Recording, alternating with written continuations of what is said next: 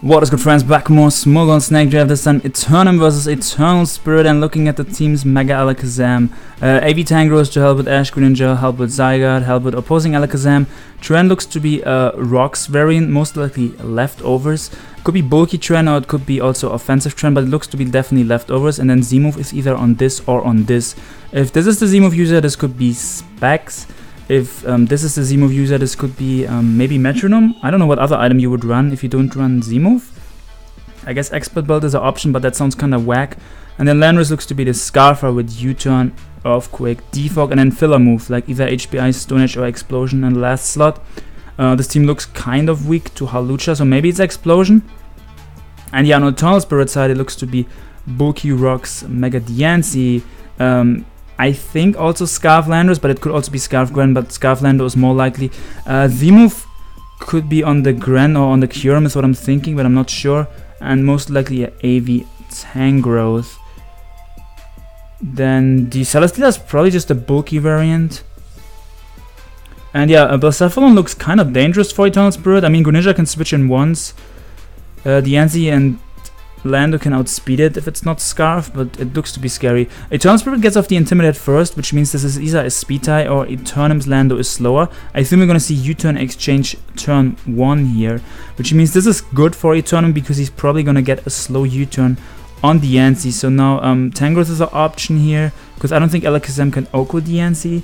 And the thing is, he has to be careful because that Kyurem in the back looks really scary, and he does not have switch-ins for Kyurem. So like, I don't know what you want to do here if you're Eternam. Like, you might want to pull a double that covers the Diancie, that covers the Kyurem, but you also might want to attack because Eternal Spirit is insane. Dude, what the fuck is it? Eternal Spirit is so wild. He just stays in again, he gives no fucks. Like, I know that his Diancie stayed in regular form and it would have lived the Giga Drain, but Diancie getting chipped means Blacephalon can be dangerous. I don't know if I like that play. I know he has a Greninja, but I personally would not have made that play. So now he just Earthquakes, and Eternal Spirit is free to click U-turn here to get momentum. Eternam is locked into Earthquake. If Eternam switches, Eternal Spirit now gets momentum with a U-turn.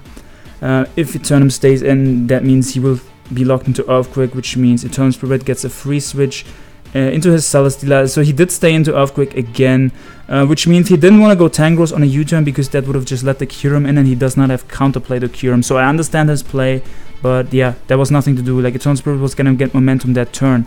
Now Eternal Spirit could pull a double into Kyurem here because Tangros or Heatran is most likely the play for Eternam, one of the two. Tangros is an option because it can block Leech Seed from Celesteela and can scout for the Celesteela having Earthquake, but I don't know if he wants to go Tangros because of the potential double into the Kyurem, as he does just go for Earthquake but didn't the Heatran on the switch, so he did have coverage for the Heatran. Yeah, I knew that either Heatran or Tang would come out, so I thought double into Kyurem was the play, but since he had Earthquake, that was also a fine play, because if Tangrowth comes out, he can still threaten Eternam with that Kyurem in the back, right? And if Heatran comes out, it would have just died to the Earthquake. Also, he gets an attack boost, which makes me think the Celesteela is most likely offensive, and this changes things. I was thinking either Gren or Kyurem is the Z-move user. Now I'm thinking this is probably the Z-move user. So Blacephalon comes out, which I'm thinking is probably Specs, and Eternal Spirit's only play here is, I think, Hard Greninja, which can take any one hit because it resists both of the stabs from Blacephalon. And now we will see from the damage what type of Blacephalon this is. Fire Blast comes out, does a lot. Does a little bit less than I was expecting though. So is he Modest Scarf or is he Specs but not next special attack? I'm not sure about that yet. And yeah, he probably wants to go on a Hydreigon here, because I don't think he wants to go on a Tangros, because Tangros is always risky in case Eternal Spirit doubles into Kyurem. Even though if the Kyurem is plus speed nature and the Hydreigon is modest, which is the most common Hydreigon set, then Kyurem outspeeds it anyway. But yeah, he does just go to Tangros. Hydreigon is kind of annoying for Eternal Spirit. Yeah, it does have Flashcan. I was gonna say he probably has either Flashcan or Earth Power, or maybe even both. So Eternal Spirit could not go hard into Diancie there. And yeah, I guess Eternal Spirit is just gonna click HPI here, get some chip on the Hydreigon. Eternam is free to either Flashcan again, just in case Eternal Spirit wants to pivot into Diancie, or he can also click Dark Pulse here. It does just Flashcan again. I assume we see HPIs. Exactly. Now Eternam is kind of forced to go for Roost here because he still wants this Hydreigon around. So Eternal Spirit is either going to HPIs again, or he could try to get the Kyurem or the Diancie in on a Roost. I don't remember exactly, but I think Kyurem is base 95 and Hydreigon is base 98. But Eternal Spirit can calc the damage, and if he sees that the flash can tells him, the 20% tells him that's modest Hydreigon, then he knows that his Kyurem definitely outspeeds the Hydreigon. But yeah, if I'm wrong about the speed tiers, let me know in the comments, because I'm not 100% sure. I assume he's just gonna Roost, because he doesn't want to lose the Hydreigon, and Eternal Spirit, like I said, can either HP Ice or try to pivot into his Kyurem or Diancie, which is risky though. So I think he's just gonna HP Ice again, as there's the Roost, there's the HP Ice. I mean, eventually I think he's gonna have to sack either the Tangrowth or try to pivot into either Kyurem or Diancie on a Roost. And yeah, he might just sack this, because he really doesn't have a good counter for this. So he can either Roost again here or attack. He probably wants to attack with either Dark Pulse or Flashcan again. I could see him going for Dark Pulse here. And yeah, this is definitely confirmed Z-move at this point, just from the way this has been played. Corey also used a set like this. It was Roost, Flashcan, Earth Power, and Dark Pulse. As he does reveal Darkinium Z and does get a crit. I think that might have mattered. Tangrowth could have probably lived that on like maybe 5 or 10%. But, well, I don't know on how much health it would have lived. But it could have maybe barely lived it. But I don't think it's going to change the outcome of the game. Like, I don't know why he said alas. That was like baby hacks. Like that's not gonna come into play. So Diancie can force out the Hydreigon here.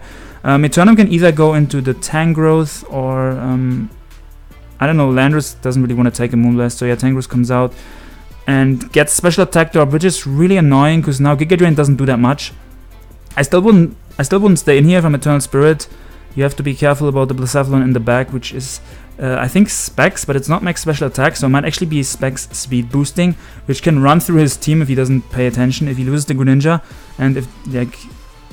Wait, Diancie is 110 base, right? I don't remember the speed here. Yeah, Diancie outspeeds Blacephalon.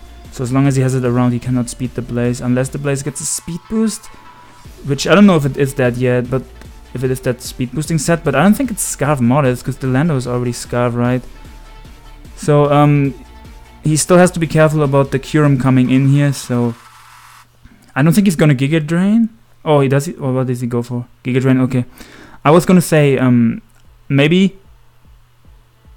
Honestly, that was a hard turn for Eternam. I understand why he Giga Drained, because Eternal Spirit has shown that he likes to stay in on everything. Not only in this game earlier with Diancie on Tang, but earlier he wasn't Megat. Okay, now he could stay in because of the special attack drop.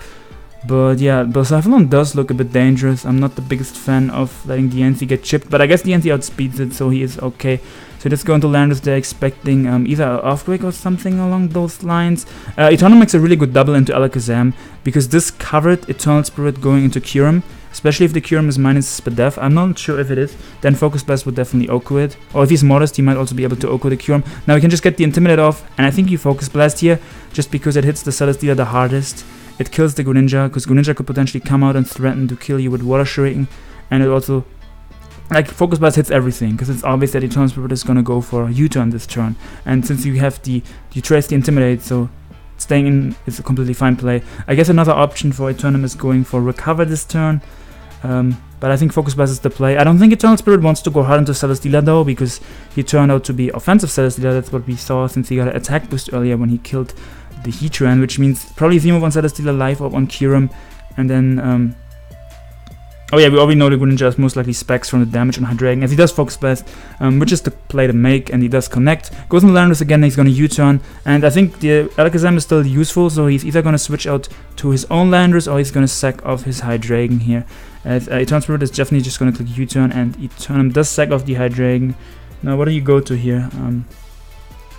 Diancie, yeah, just going to Diancie, which means Alakazam can come out or Landorus can come out. I think he wants to go Alakazam here, because if you go Landorus, you don't want to do that, because if you can't go Landorus and go for Earthquake, because then Celesteela gets free setup. So he goes into his own Landorus, knowing that he can live any one hit, as he goes for Shadow Ball, which would have killed Diancie from that range and would have hit Celesteela harder than Psychic would have, even though I think I would have potentially Psychic there, because I don't think he wants to go hard into Celesteela, since the Celesteela is offensive.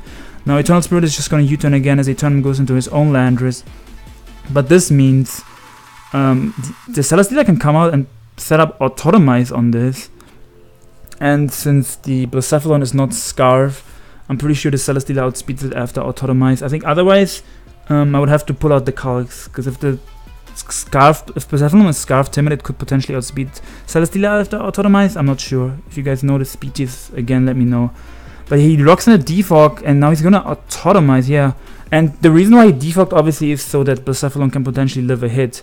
So he goes in a Tangrowth as he's just gonna Heavy Slam. That does so much damage, and he wants to switch back here obviously into Landorus to get the Intimidate off, and he doesn't want to give it that Beast boost. I mean, he kind of has to give it. Okay, he goes back into this. Like, he kind of has to give it a Beast boost. I don't think he can really prevent that. So I don't remember how healthy the Landorus is. If he's either gonna sack the Tang here, or if Landorus can pivot back and Intimidate and live another one, then could have also been the play. And now, since this already shot Earthquake, and it's at neutral, I'm pretty sure Blacephalon would die to Earthquake, because Blacephalon already took one Rocks switch in. So even if Blacephalon has some bulk investment, Eternam needs to drop the Celesteela's attack, otherwise he cannot live a hit with the Blacephalon. I'm not sure if this is Ground Z or if this is Steel Z Celesteela, but yeah, that was an obvious pivot back into Landorus, predicting the Earthquake to come out. Good play there, but like, okay, he does show Explosion. Yeah, I was thinking that because he's weak to Hawlucha, and that might help with that, and it also helps like versus stuff like DD Gyarados to bop that, and you don't risk missing Stone Edge. I mean, it's just a nuke move versus certain mons that can be dangerous. And yeah, if you needed to hit, like Stone Edge can miss, Explosion is always guaranteed. And if your Landorus is low, you can usually afford to go for it sometimes. So now Blacephalon has to come out, because Zem obviously cannot beat this. Pretty sure, well, yeah, Zem is slower after the Autotomize and would just die to Heavy Slam and give it another boost and lose. So Blacephalon is the only play here. And I think with that Intimidate, if he's bulky Blacephalon, he might be able to live an Earthquake. The thing is, I don't know if he's able to live a Z move. Like, if it's Steel Z move, if it's Steel Z Heavy Slam, I think he can live that. And I think he can live a regular Earthquake, but I don't think he can live a Z Earthquake. So it just depends for Eternam what type of Celesteela this is. Because if the Blacephalon really is Specs Speed Boost, and he gets rid of the Celesteela here and it lives a hit and he gets a Speed Boost and he outspeeds the Landorus afterwards, and he can just clean sweep with, I don't know if he has Flamethrower and Fire Blast, or if he only has Fire Blast. If he only has Fire Blast, he has to hit multiple moves. But let's see, as he goes for a Z move, which is Ground Z, so that's definitely gonna kill. Okay, so he said early GG because he knew he had Ground Z. If he didn't have Ground Z, I think that could have lived potentially. Again, I would have to calc this right now, and I don't really want to do that. But there was a fun game to watch. Offensive Celesteela is really cool. Like not a set you see much in the OU metagame. So that's definitely cool to see that from Eternal Spirit. I mean, at Team Preview, I thought it would be bulky, and I thought the Z move would be on the Kyurem or on the Gren, but it turned out to be Battlebond Specs Gren, I think. I didn't run the card from Greninja versus Hydreigon, but I think there was Specs Greninja damage, and Kyurem never came out, even though Kyurem was like a super threat and would have gotten the kill, pretty much, if you predicted correct. Whenever it came out on the Tangrowth, or kinda also beats the Heatran, eats any hit from Landorus, eats any hit from Blaze probably. But yeah, the Blaze was definitely not max special attack, so I think it was a speed boosting variant. But yeah, thank you guys for watching. It was a fun match, and stay tuned for more Smogon Snack Draft content, more ulti content. Yeah, I know I was gonna do some short on lives, but there's so many tournament games at the moment. I'm gonna focus on tournament games. But yeah, peace out, friends.